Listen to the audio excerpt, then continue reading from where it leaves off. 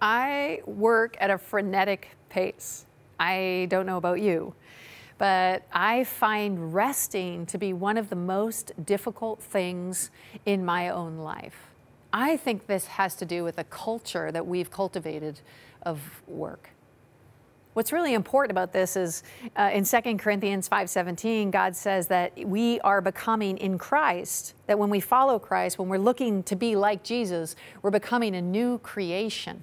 That the old is gone and the new is come. And the question that I've been asking is, what does the new look like? And I've been taking a page out of Genesis chapter 1. It talks about like what the new is, how God created originally, because it'll help us know how God creates now. The principles are the same.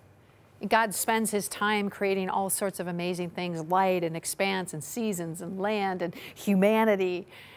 And then he rests. He rests. Day 7, I mean, to the Jewish people, the Sabbath is a really big deal. And I really have always just been a little bit dismissive of this because there's lots to do. There's like a lot of work to be done. So I haven't really cultivated sort of Sabbath tendencies in my life until I started reading about how important in the scriptures, how prominent this idea of resting was. And I started to ask myself, like, why is this such a big idea? And then it occurred to me that the only people who never rest are slaves. If you can never, ever stop working, if nothing can ever turn itself off, if you never really let go and let God, you never get to the end of yourself. It's more of you, it's more achieving, it's more function, it's more action. And that actually the Sabbath was this invitation to let God be God. To think, what would it look like in your life if there was a day where you weren't working? Would it all fall apart? Would everything collapse?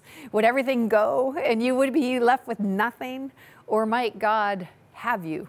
Might God be able to sustain the universe and your life at the same time? See, the Sabbath is an invitation into the rhythm of God. It's an invitation into this idea that we're not just made to work all the time, that we're not just functional people, we're also relational people.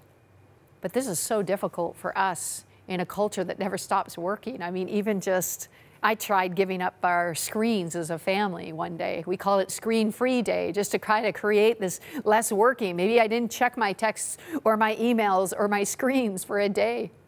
My teenager son called it Damnation Day. He hated it. We all went through detox and withdrawal. We just thought, what will happen? What will happen if we stopped working? And you know what happened? What happened was we found rest. We found rest. And in that place where we stop striving and we stop working and we start functioning and we start paying attention to this beautiful relationship with God, we'll find the Sabbath invitation. We'll find God. We'll find rest for our weary souls. I hope that new creation in you has brought you to that place where you can find rest for your life.